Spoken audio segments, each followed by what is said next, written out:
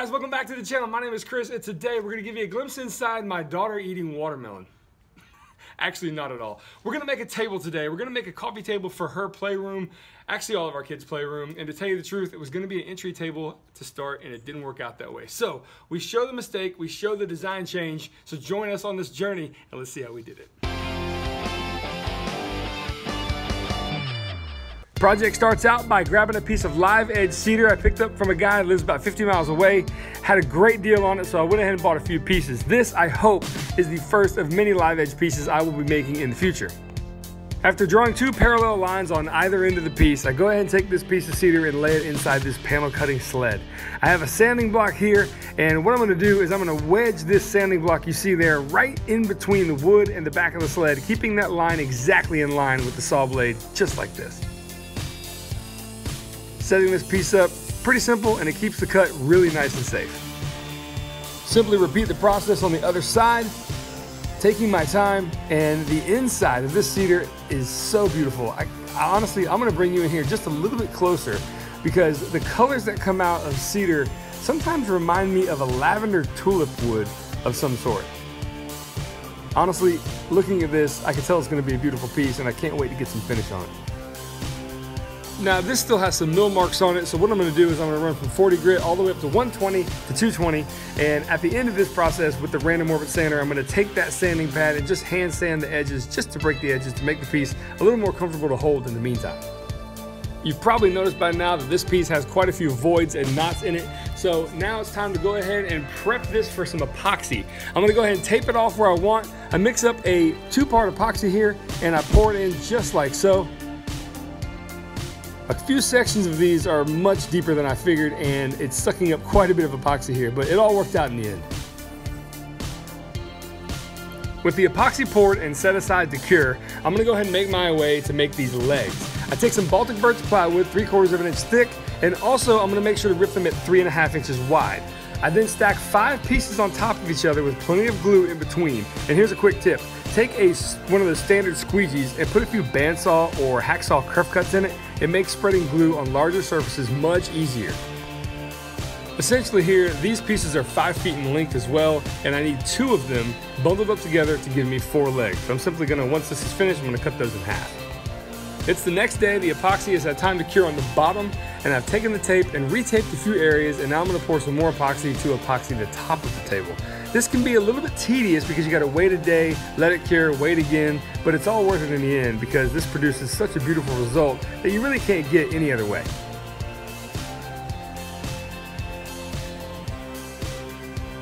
With the top set aside to cure once more, I go ahead and unclamp these Baltic birch legs, and they're looking pretty good. So over to the chop saw now to go ahead and cut them in half, giving me 4 pieces, roughly 30 inches in length.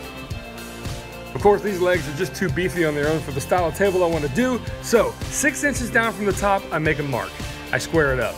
Then 1.5 inches in from the side on the bottom, I make that mark again. I draw a line from the mark that is 6 inches down to the 1.5 inch mark at the bottom. I turn the piece 90 degrees and I do the same thing. All right, so what the idea here is we're gonna make a taper. So what the first thing you need to do is, you can do this on the table saw, but I chose to do it on the bandsaw. So you take one cut, you glue or tape, you can use hot glue, you can use double stick tape. I use blue tape in this instance. You tape it back together, turn it 90 degrees, cut your other line, and when you take everything apart, look at that. You get a nice tapered leg. I take each piece now over to the disc sander. Now you don't need a disc sander to do this. You can simply do this with a random orbit sander, or you can do it by hand, quite honestly. But my disc sander is set up with a more aggressive grit, kind of giving me a leg up on getting that sanding process done much more quickly. At this point now, I take a router with a chamfer bit, and I'm gonna go ahead and ease the edges. As you can see here, of course I'm gonna ease the bottom of the feet too. This prevents any splitting when the table gets moved back and forth. Looks pretty good. So a little light sanding to break all the edges once more, some hand sanding to really polish it up nice. And as you can see here, it's coming together pretty good. At this point, I want to let you know 2 design elements about these legs. 1, I'm leaving the edges exposed, and 2, I'm going to really darken them up with some stain. But something happens the next day that makes me change my mind completely. Okay, so after all of that, I made these legs. They're actually too big, at least in my opinion. I'm gonna incorporate these legs probably into maybe an all plywood dining table in the future, so I'm not gonna use them for this project. However, so what I've decided to go ahead and use are some hairpin legs. Very simple. This table was gonna be a hall table, but as it stands now, I think I'm gonna convert this into a, let's see, an activity table for our kids' playroom. Let's do that. Hey, why not? Well, there you go, guys. There's the big mistake I had made. I didn't realize I had made those legs so big. I could have gone back and remade them a little bit smaller. It would have made the table a little more elegant, but however, I completely changed the look of this by putting some hairpin legs on that are roughly about 12 inches from the ground, and this is gonna be a coffee table, or like I said, like an activity table for my kids. Now you're probably thinking, a live edge cedar table with epoxy inlay with hairpin legs, that's gonna be in a kid's playroom? Absolutely. This thing is probably the most durable piece of furniture I'm gonna have, and what better place for it than to be in a kid's playroom? Hey guys, check this gadget out. This is a lid that Rockler sent me that goes on top of a quart paint can, or a stain can, or a finish can in this instance, and you get it out like pancake syrup. How cool is that? All right, so let's talk about this finish for just a second. This is polyurethane that I'm putting on this table, and it's specially formulated for flooring. I find that flooring polyurethane is tougher in the end, and it's also a little bit more forgiving as you apply it. As you can see here, you simply apply it with a brush, you let it cure overnight. I recommend overnight because it gives you a better result. Now, I've sanded with 220 with a random orbit sander at a very light pressure, and then by hand at 320. I then take some mineral spirits and wipe up the dust. I simply repeat this process twice. What you see here is me applying the third coat of polyurethane. At this point, each additional coat you apply, I like to work away from me and towards me and keep a wet edge along the entirety of the piece.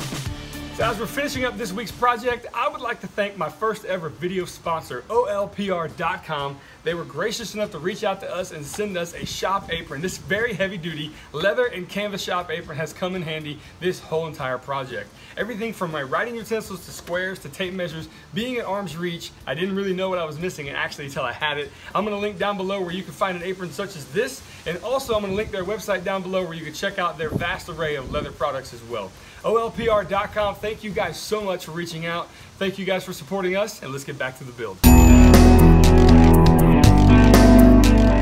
All right, so check this out. As pretty as this looks, and as finished as this looks, you can still rub your hand on this finish and feel very slight imperfections. Little bitty bumps of bubbles or pieces of dust, you know what I'm talking about. So, I'm gonna show you a trick here to get this completely smooth, like glass. All right, let's get right to it. All right, so real quick, to make this, like I was talking about earlier, exactly like glass, there's a couple things you need. You need some shop towels, about 3 of them folded up into a square. You need some 2000 grit sandpaper, wet or dry, that's important. And what you're gonna do is you're gonna take the shop towels and you're just gonna fold this over, just like this, giving you a nice kind of soft surface, but still firm, yeah, when you push it. So, here's the deal.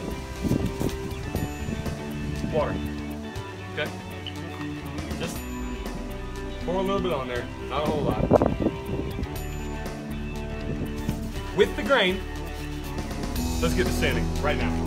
Okay, ignore me when I said with the grain. At this point, we have 3 coats of polyurethane on here, and there is no grain anymore because what we're sanding is polyurethane and not wood.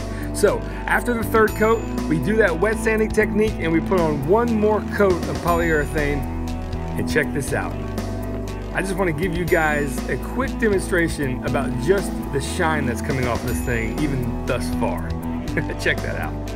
Look at that reflection of that tree. Hi. You gonna join me today? Oh, excuse me. You know, it warms my heart that this little girl can spend time with me in the shop nowadays. It's such a cool moment. Okay, back to the topic at hand, the finish. We're gonna take some mineral spirits here and we're gonna flood the surface of the table. At this point, you're gonna take that 2000 grit sanding pad and you're gonna lightly sand with the mineral spirits, adding a little bit more if you need to, until you have a really smooth, absolute smooth surface. Okay guys, so we're in the home stretch here. Now we have a glass-like consistency, but it's a little hazy. After that last 2000 grit sanding with mineral spirits, I know it sounds crazy, but it works. We're gonna have to put 1 more coat of polyurethane on here. So I'm gonna use a thinned out version of 50% mineral spirits and 50% polyurethane, and we're gonna hand rub that on, put it in a dust-free environment, and then we're good to go. So let's get that done. And of course, I like to use my new favorite gadget, the pancake syrup dispenser for your polyurethane. I then have that mixture now. It's 50-50 mineral spirits and polyurethane, and I'm gonna go ahead and make my own custom applicator. This is a piece of t-shirt with a piece of shop towel on the inside, and I take it and I clamp it shut to give myself a little applicator here. And honestly, it's a little too tight. So at this point, I go ahead and take the clamp off, and I just use my hand to apply it. And then I'm gonna go ahead and, like I talked about earlier, put this in a dust-free environment, and I don't think my wife's gonna mind if I take this table and put it in her salon. Yeah, it should be just fine. Now, with that last coat of polyurethane on there, after it's dried overnight, now it's time to get the final test. So I've moved it into the playroom, and my daughter has gone ahead and put a cup on there.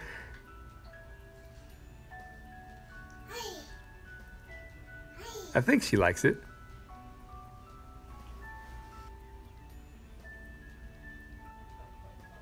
She seems to be fairly interested. You like it? Well, I don't know. Hey guys, thank you so much for watching this project. Well, it didn't work out like we hoped, but it actually turned out better than I could have imagined. This table hopefully is a family heirloom for these little kids for a long time to come, and I'm really happy how it turned out. Guys, if you want to watch more videos from us, there's going to be some over here. We always invite you to subscribe to the channel, and if you want to help support us on Patreon, we have a link down below. Also, thank you so much again for watching, guys. I really appreciate your viewership, and we will see you on the next project. Can you say bye? Bye. See you later, guys. What's the lion say?